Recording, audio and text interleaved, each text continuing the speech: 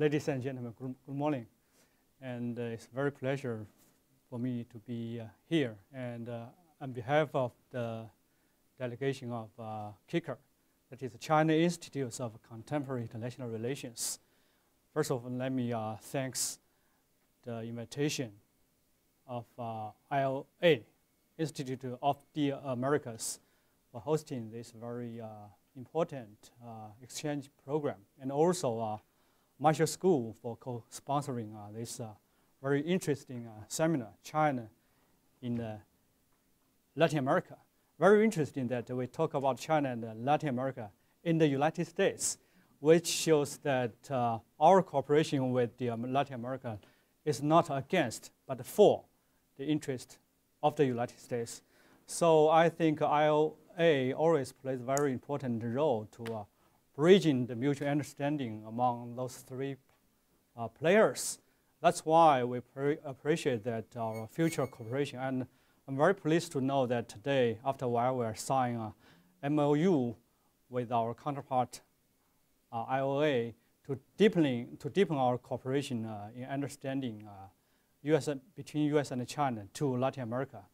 And for the future, the trilateral cooperation in the future to achieve a win-win-win result in the future. Let me speak maybe 1 minute to introduce our institute, CICIR. It's a very strange nickname, CICIR. It's a given nickname by the American friends. But some English scholars call it a CICIR, or CICIR. But American friends in RAND, in CSIS, who knows China best, they tend to call us CICIR, China Institute of Contemporary International Relations. Our institute is, I can say, it's the biggest think tank specifically focusing on international studies in China.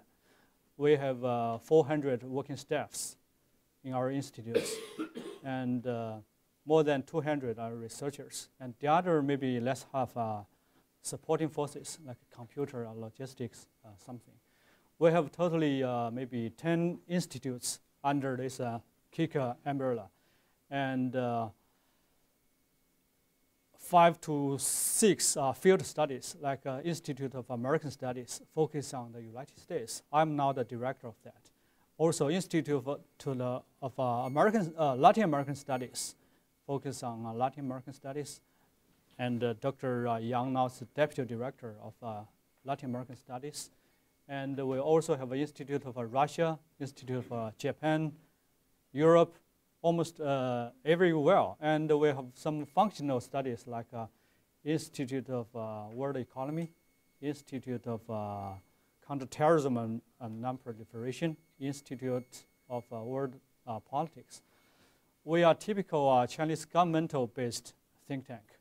So our major task is to write some policy papers or recommendations to our government. So our research is not so academic, but is policy-oriented researchers.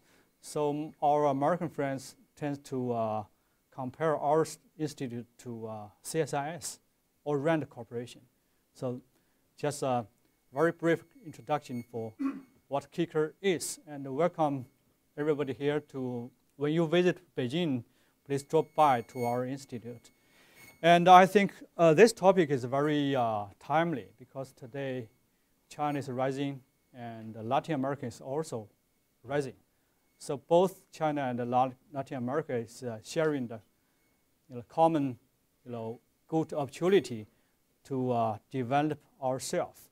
So it's a golden time for China and Latin America to cooperate, and it's a good opportunity for the states to play a constructive role in supporting China and Latin American cooperation. And for China, it's very important to